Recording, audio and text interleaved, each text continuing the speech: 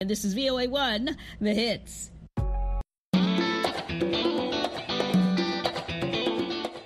Welcome to Learning English, a daily 30-minute program from the Voice of America. I'm Ashley Thompson. And I'm Dan Novak. This program is designed for English learners, so we speak a little slower, and we use words and phrases especially written for people learning English. Today, Dan Novak tells us about a water crisis facing Indonesia's Bali. Brian Lynn presents this week's science report. We close with the next part of our U.S. history series, The Making of a Nation. But first, here is Dan Novak. Bali, Indonesia, is facing a worsening water crisis from tourism development, population growth, and water mismanagement. Shortages already are affecting UNESCO World Heritage structure, food production, and Balinese culture. Experts warn the situation will worsen if existing water control policies are not enforced across the island. It is no longer possible to work in the fields as a farmer, said farmer E. Ketut Jata. He said the land is too dry to grow rice, which he sells to provide for his family. Bali is in the center of Indonesia's group of islands. Bali gets its water from three main sources: lakes, rivers, and groundwater. A traditional irrigation system, called the Subak, sends water through a network of waterways, dams, and tunnels. The Subak was named a UNESCO World Heritage Site in 2012. The system is central to Balinese culture. It represents the Balinese Hindu idea of harmony between people, nature, and spirituality. This is one of the very special cases of living landscapes in Asia, said Feng Jing, who works with UNESCO in Bangkok. But demand is putting severe pressure on the Subak and other water resources, said Putubawa. He is with the Bali Water Protection Program. The island's population increased by more than 70% from 1980 to 2020, to 4.3 million people, found government data. Tourism growth has been even greater. Less than 140,000 foreign visitors came to the island in 1980. By 2019, there were more than 6.2 million foreign and 10.5 million Indonesian tourists. Bali's economy has done very well with tourism, but at a cost. Rice fields where the Subak once ran through have been turned into golf courses and water parks. Forests that naturally collect water for the Subak have been destroyed for new homes and hotels, Bawa said. Stroma Cole is with the University of Westminster in London. She has researched tourism's impact on Bali's water supplies. Cole said the water table is also dropping because people and businesses use private wells instead of government-owned supplies. The water table is the upper level of an underground surface in which rocks or soil are always surrounded by water. In less than 10 years, Bali's water table has sunk more than 50 meters in some areas. Wells are becoming dry or have been damaged with salt water, especially in the island's south. Bali does have rules, like water permits and taxes on water used. They are meant to control the island's water supplies, but there is no enforcement, Cole said. The serious effect of the water crisis can be seen in Jatiluwi in northwestern Bali. The area has the island's largest rice farms. For generations, farmers used the Subak system for irrigation. But in the last 19 years, farmers have had to pump water through white plastic pipes to irrigate the fields. Some Bali farmers say they can only get one rice harvest a year, instead of 2 or 3, because of limited water supplies, Cole's research found. That could reduce food production on the island. When Indonesia closed its borders during the pandemic, Bali's tourism greatly dropped. Environmental activists hoped the closure would help raise water levels in the wells. But development across the island has continued, including a new road that activists say will further affect the Subak system. New hotels, homes, and other businesses are also adding to the demand. Bawa said tourism is important to Bali, but there also should be better enforcement and increased monitoring to protect the island's water resources. We need to do this together for the sake of the survival of the island.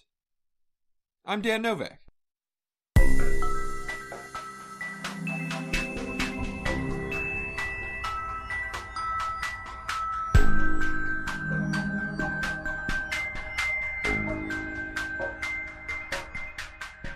Next is this week's Science Report with Brian Lynn. Be sure to listen closely. There will be a quiz question for you after we hear the report.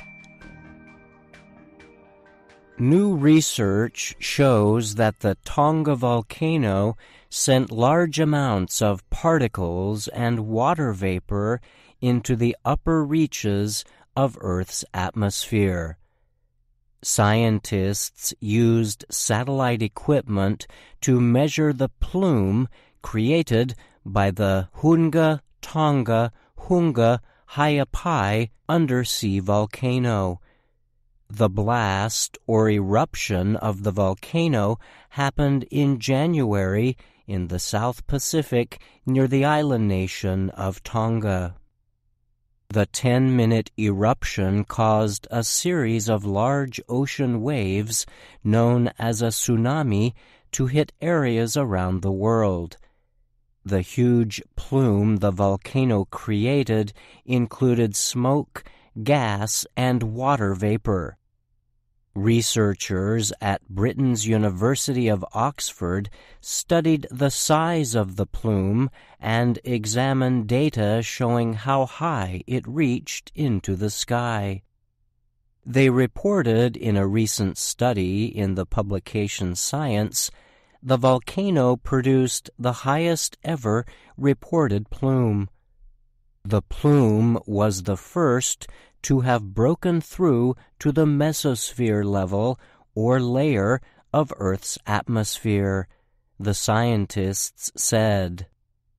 The mesosphere is the third highest layer of Earth's atmosphere above the stratosphere and the troposphere, which starts at the Earth's surface.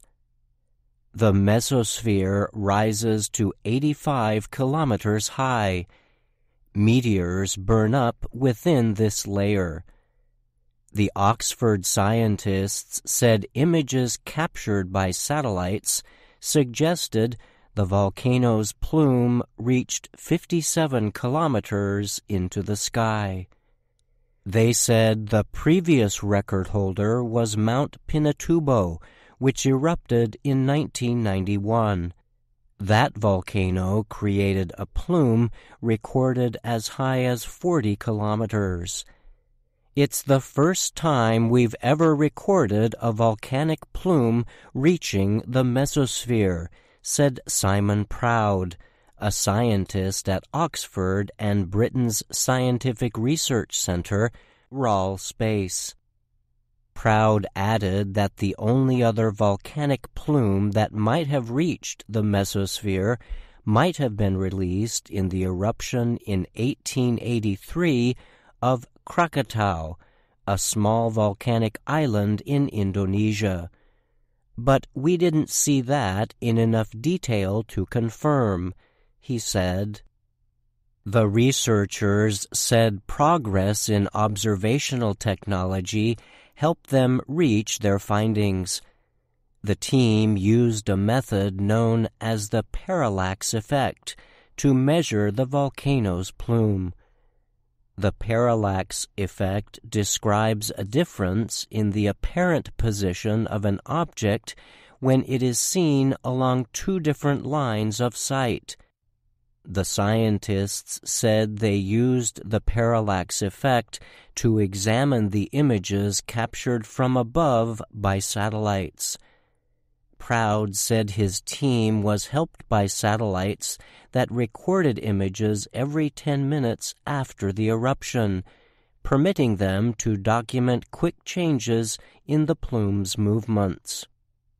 30 years ago, when Pinatubo erupted, our satellites were nowhere near as good as they are now, he said. They could only scan the Earth every 30 minutes, or maybe even every hour. In a separate study, NASA researchers reported in August that the Tonga volcano also blasted a huge amount of water vapor into Earth's atmosphere. The space agency researchers said the vapor reached into the stratosphere, which stretches 50 kilometers high. But the amount of water vapor blasted into the atmosphere would have been enough to fill more than 58,000 Olympic-sized swimming pools.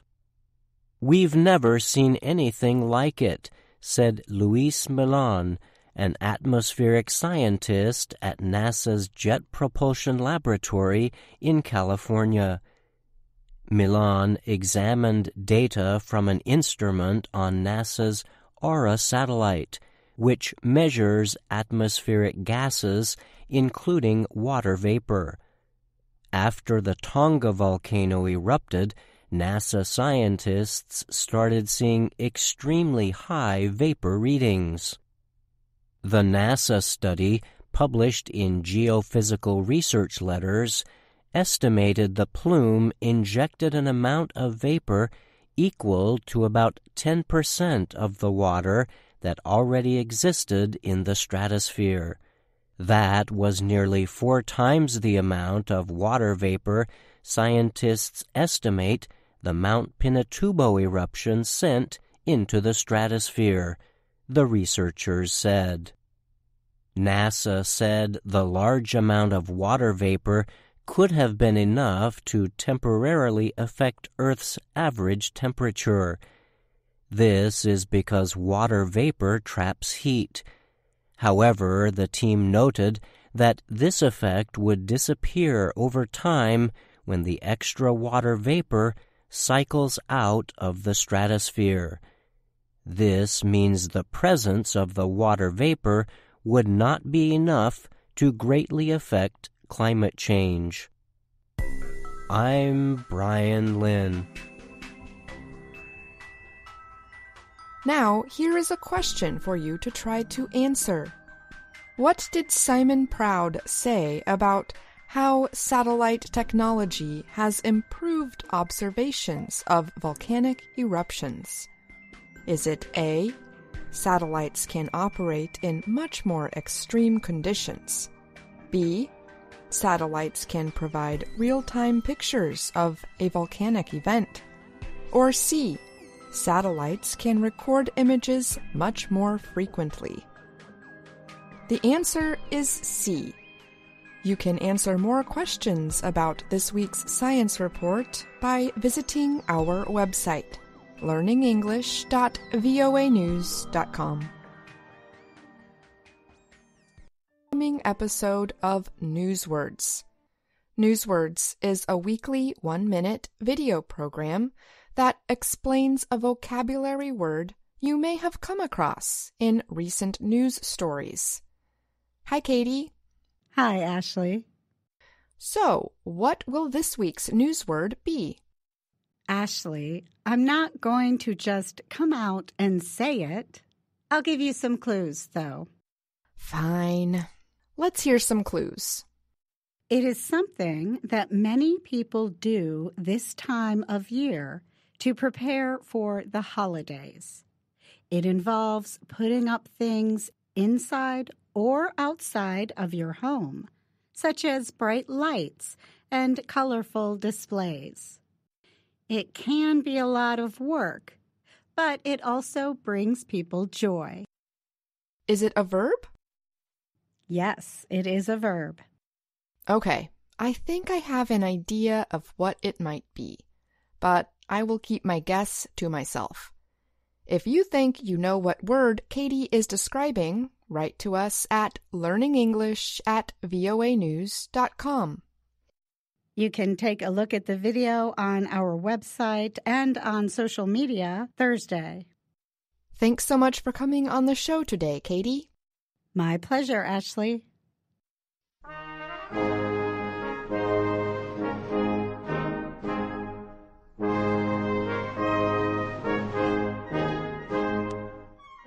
Welcome to The Making of a Nation, American History in VOA Special English. Just before sunrise on April 12, 1861, the first shot was fired in the American Civil War. A heavy mortar roared, sending a shell high over the harbor at Charleston, South Carolina. The shell dropped and exploded above Fort Sumter, a United States military base on an island in the harbor. The explosion was a signal for all Confederate guns surrounding the fort to open fire. Shell after shell smashed into the fort. The booming of the cannons woke the people of Charleston. They rushed to the harbor and cheered as the bursting shells lighted the dark sky. Jack Moyles and Stuart Spencer tell about the attack on Fort Sumter. Confederate leaders ordered the attack after President Abraham Lincoln refused to withdraw the small force of American soldiers at Sumter. Food supplies at the fort were very low, and Southerners expected hunger would force the soldiers to leave. But Lincoln announced he was sending a ship to Fort Sumter with food. Confederate President Jefferson Davis ordered his commander in Charleston, General Beauregard, to destroy the fort before the food could arrive. The attack started from Fort Johnson, across the harbor from Sumter. A Virginia congressman, Roger Pryor, was visiting Fort Johnson when the order to fire was given. The fort's commander asked Pryor if he would like the honor of firing the mortar that would begin the attack. "No," answered Pryor, and his voice shook. "I cannot fire the first gun of the war." But others could, and the attack began. At Fort Sumter, Major Robert Anderson and his men waited 3 hours before firing back at the Confederate guns. Anderson could not use his most powerful cannons. They were in the open, at the top of the fort, where there was no protection for the gunners. Too many of his small force would be lost if he tried to fire these guns. So Anderson had his men fire the smaller cannon from better protected positions. These, however, did not do much damage to the Confederate guns. The shelling continued all day. A big cloud of smoke rose high in the air over Fort Sumter. The smoke was seen by United States Navy ships a few miles outside Charleston Harbor. They had come with the ship bringing food for the men at Sumter. There were soldiers on these ships, but they could not reach the fort to help Major Anderson. Confederate boats blocked the entrance to the harbor, and Confederate guns could destroy any ship that tried to enter. The commander of the naval force, Captain Fox, had hoped to move the soldiers to Sumter in small boats, but the sea was so rough that the small boats could not be used. Fox could only watch and hope for calmer seas.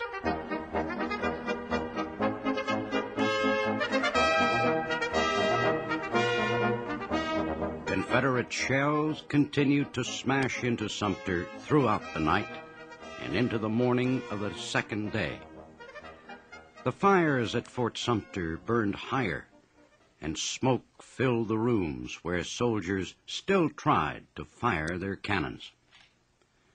About noon, 3 men arrived at the fort in a small boat. One of them was Louis Wigfall, a former United States Senator from Texas, now a Confederate officer. He asked to see Major Anderson. "I come from General Beauregard," he said. "It is time to put a stop to this, sir. The flames are raging all around you, and you have defended your flag bravely." "Will you leave, sir?" Wigfall asked. Major Anderson was ready to stop fighting. His men had done all that could be expected of them. They had fought well against a much stronger enemy. Anderson said he would surrender if he and his men could leave with honor. Wigfall agreed. He told Anderson to lower his flag, and the firing would stop. Down came the United States flag, and up went the white flag of surrender. The Battle of Fort Sumter was over. More than 4,000 shells had been fired during the 33 hours of fighting, but no one on either side was killed. One United States soldier, however, was killed the next day when a cannon exploded as Anderson's men prepared to leave the fort. The news of Anderson's surrender reached Washington late Saturday, April 13th. President Lincoln and his cabinet met the next day and wrote a declaration that the president would announce on Monday. In it, Lincoln said powerful forces had seized control in 7 states of the South. He said these forces were too strong to be stopped by courts or policemen. Lincoln said troops were needed. He requested that the states send him 75,000 soldiers. He said these men would be used to get control of forts and other federal property seized from the Union. Lincoln knew he had the support of his own party. He also wanted Northern Democrats to give him full support. So, Sunday evening, a Republican congressman visited the top Democrat of the North, Senator Stephen Douglas. The congressman urged Douglas to go to the White House and tell Lincoln that he would do all he could to help put down the rebellion in the South. At first, Douglas refused. He said Lincoln had removed Democrats, friends of his, from government jobs, and had given the jobs to Republicans. Douglas said he didn't like this. Anyway, he said, Lincoln probably did not want his advice. The congressman, George Ashmun, urged Douglas to forget party politics. He said Lincoln and the country needed the senator's help. Douglas finally agreed to talk with Lincoln. He and Ashmun went immediately to the White House. Lincoln welcomed his old political opponent. He explained his plans and read to Douglas the declaration he would announce the next day. Douglas said he agreed with every word of it, except, he said, 75,000 soldiers would not be enough. Remembering his problems with Southern extremists, he urged Lincoln to ask for 200,000 men. He told the President, "You do not know the dishonest purposes of those men as well as I do." Lincoln and Douglas talked for 2 hours. Then the senator gave a statement for the newspapers. He said he still opposed the administration on political questions, but, he said, he completely supported Lincoln's efforts to protect the Union. Douglas was to live for only a few more months. He spent this time working for the Union. He traveled through the states of the Northwest, making many speeches. Douglas urged Democrats everywhere to support the Republican government. He told them, "There can be no neutrals in this war, only patriots or traitors."